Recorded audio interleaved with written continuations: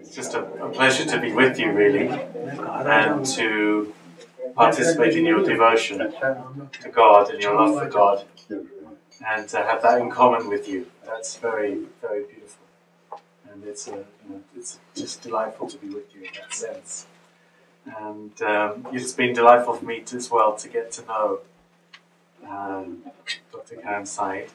I regard that as a great privilege, and I feel it's very important for me because I do advocate very much interreligious cooperation. But I think to build real friendships and personal understanding between people of different faiths and leadership from different faiths is very, very important for a better world. So I feel I'm doing God's work by having a friendship beyond religious difference, and that's very, very significant. And also I'm very touched and impressed by Dr. Said because I sense his very great sincerity in what he says. Although obviously a very educated person, he's very simple in a sense in his faith. And I think that's tremendously important, that we don't become so sophisticated that we find ways not to apply truths to my own life because we work a way out not to have to do it, but rather to very straightforwardly and simply apply it. That's very touching and very important, and I think that's a very important qualification for a teacher and a preacher and someone who's going to convey to others. So I really appreciate that a lot. As regards who I work for, I do have a role with the Universal Peace Federation, which is this international non-governmental organisation that has, status with ECOSOC at the UN and all these sorts of things. And of course, that's a very precious and important part of the work I do. I'm also a religious follower of the founder of that federation, but also someone who's a primarily religious teacher, and that's Reverend Amir, who's the founder of the faith I belong to. And of course that lies at the root of all the other works.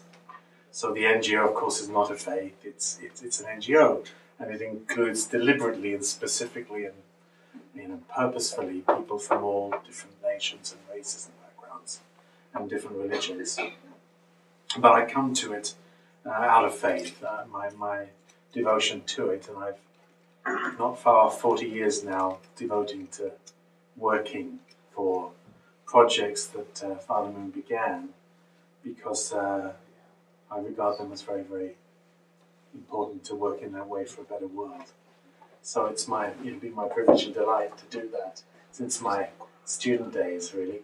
I still feel very young, except when I look in the mirror and I have to remember that I'm not, but in spirit I feel very young because life's very important, it's, very exciting, and I see lots of hope and optimism for a better world. If I was to say something very shortly about the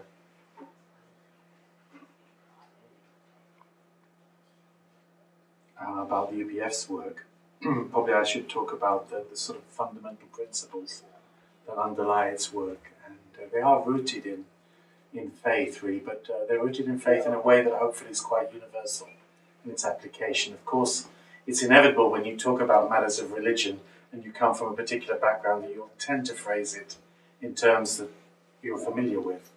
That can lead, of course, to misunderstanding and offence, but we're trying to be as universal as we can. So basically, our first tenet would be that all human beings have equal value because we are all God's beloved creation in which God invested his whole love and being.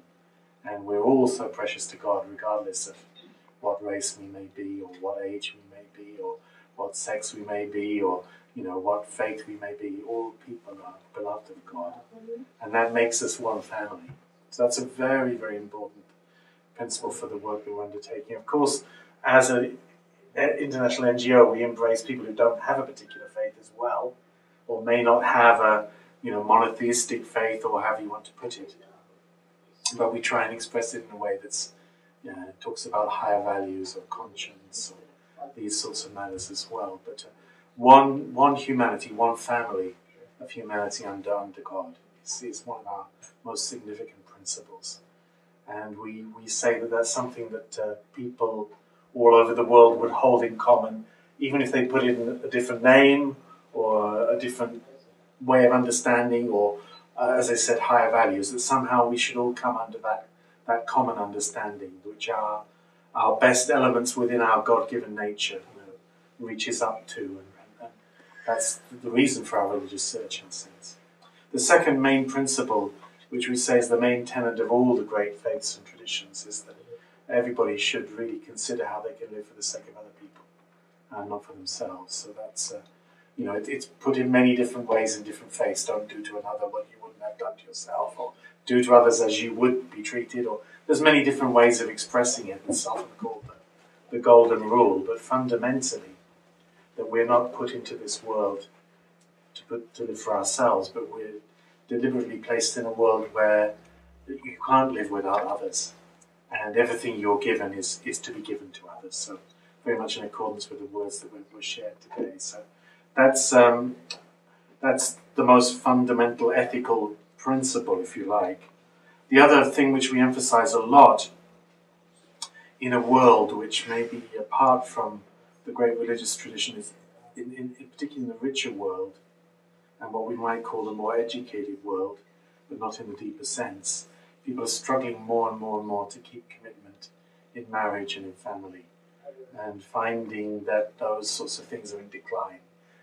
Families are getting fragmented, and people find it very difficult to maintain a commitment to their husband or their wife and to their children over time. And there's a lot of fragmentation. And so we say that's a really important thing to address, because in the end, the family is the school of love, and therefore the school of peace. So particularly we regard as extremely sacred and tremendously influential how men and women come together in love with one another, and that they do so in a way that's really pleasing to God.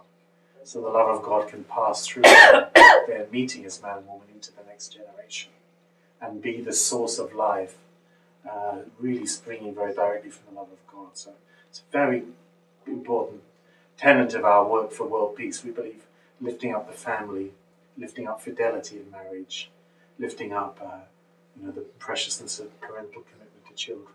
This will be more significant than any international treaties, and that it's something which lies at the heart and core of all the great faith traditions as well, and it should not be lost.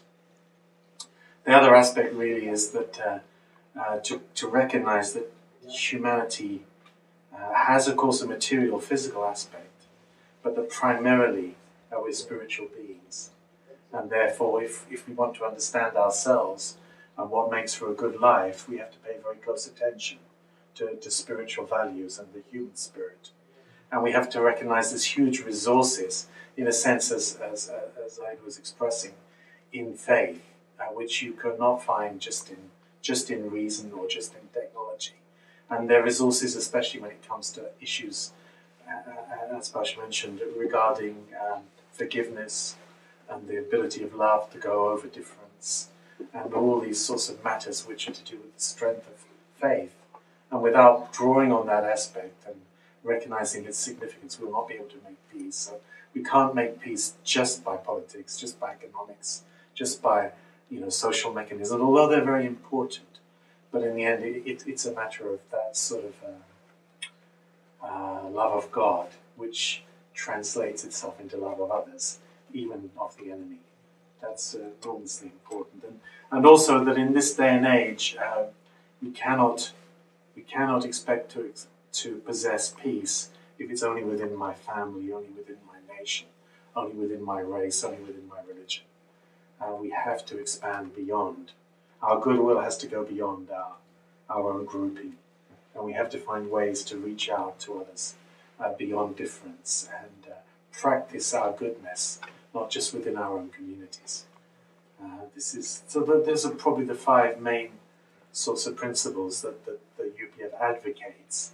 In doing so, it tries to do so in a way that's embracing to all, not putting people off. In terms of my personal convictions, as I say, they underlie my commitment to that sort of work.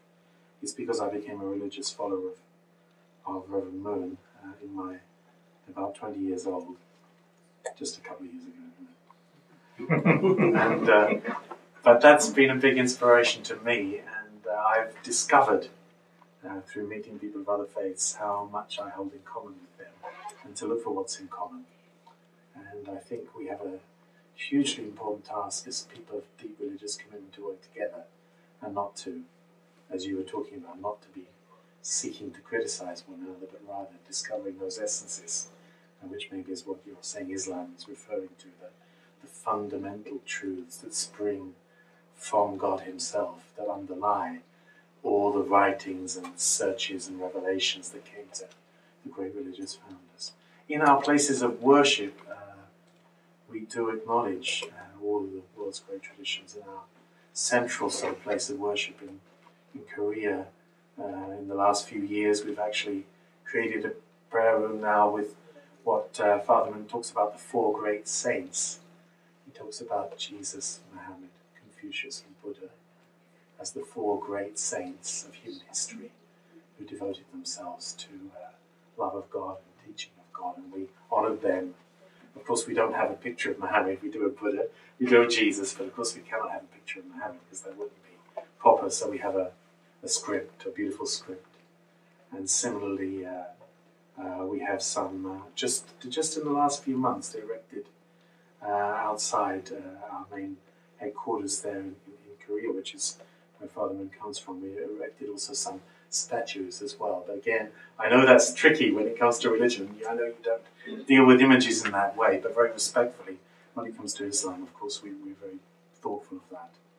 But for us, it's somehow just expressing that we acknowledge God's been at work all down in history. As you said, the providence of God isn't restricted to a particular time, or particular nation, or particular race. It's been at work everywhere. So that's more talking about my own convictions rather than the work of UPF. But it's been very good to be at various conferences together with yourselves. We just had a wonderful one in Malta, which clashed with Eid. We were not very interreligious in our date planning. I think partly because we decided the date before Ramadan had come and gone, and maybe the date for Eid wasn't so clear. But it depends, of course, on when your Ramadan period finishes. We got it wrong, and it happened to fall on that very holy weekend. But nonetheless, we had 6 former heads of state and government there in Malta, and the whole conference was about a new vision of cooperation between the European continent and the African continent. And we had the former Prime Minister of Egypt, former Prime Minister of Togo, and former Prime Minister of Zambia, and 3 former heads of state from the UK as well, and a lot of high-level people really sharing deeply about how can we make a new beginning between the African continent and the European continent.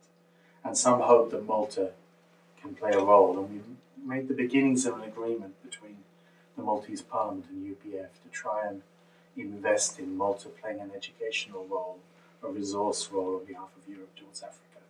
So it felt very meaningful. We have another conference coming up in the 9th and 10th of December in London, in the Parliament on the 9th.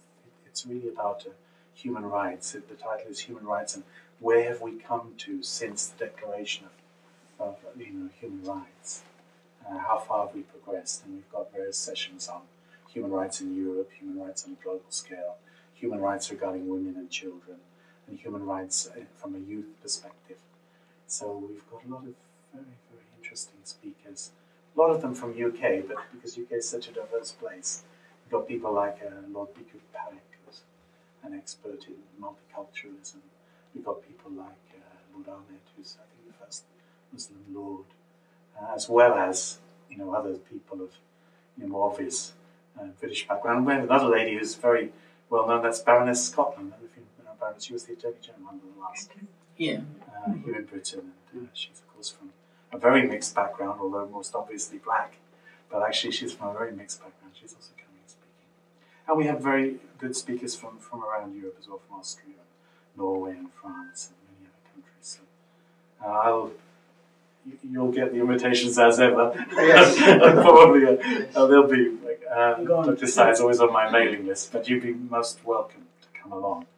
And one thing we're hoping to do is to have a session specifically on religious freedom issues. And we're just readjusting our schedule because we ended up with so many speakers we couldn't fit them all in. So we've decided to do parallel sessions in 2 different rooms in the House of Lords and the House of Commons. So now we're able, because of that, to have 6 sessions instead of 4. So we're planning one that will exclusively look at religious freedom issues. And one aspect we're intending to look at is the wider Ahmadiyya community's issues, because of course they're huge issues. And we hope even to invite Lord Avery to make it along to that, along with others. So anyhow, as I said, it's I feel very. It was a tough decision to come here today because there's a lot to do, but I felt I can't not meet up with Karim before he goes, because we wanted to do that. And as he said, we couldn't make it family to family, which I hope we will do in a future occasion. But I felt I couldn't not come today, and I'm delighted that I could, and I could meet all of you. God bless you. Thank you.